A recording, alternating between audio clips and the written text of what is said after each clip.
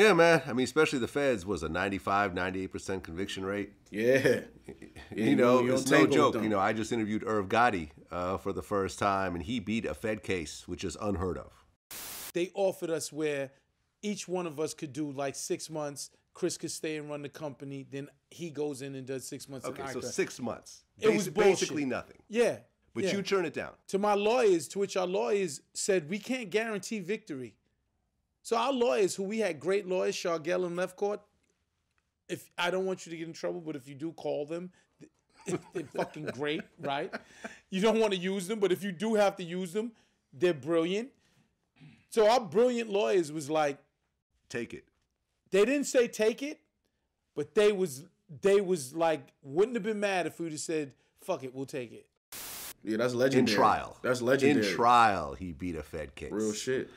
Like, you just don't see that. But he spent like $10 million to beat it. So,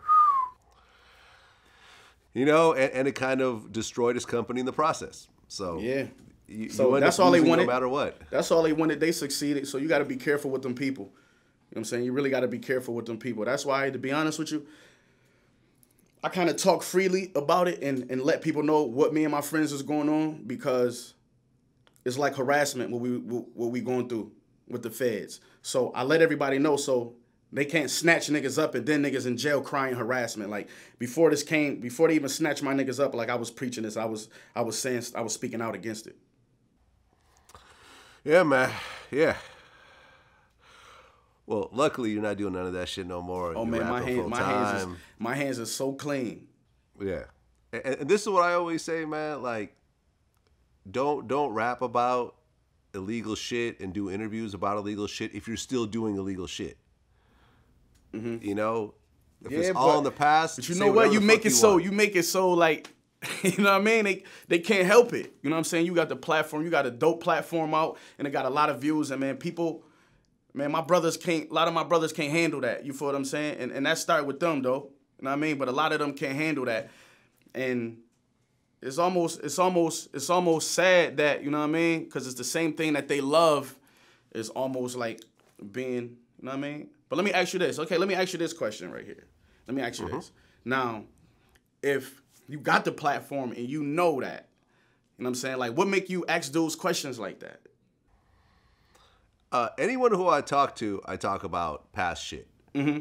I don't interview people knowing they're still doing whatever illegal shit in their present life. Right.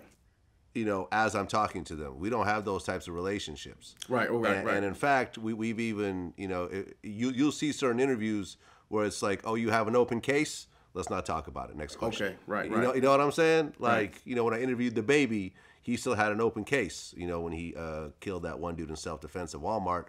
So I said, hey, we're just not going to talk about it. Now, I know everyone's going to want me to ask about the Walmart situation, but we actually looked into it, and we saw that it's still an open case. Right. So therefore, I'm not going to ask any questions about it whatsoever. That's cool. Let's go forward with it. And ultimately, he got that case dropped. Right. But yeah, I respect it, man. Like, I'm not trying to put anyone's, you know, we've even turned down interviews with certain people who have open cases. Right, that makes sense.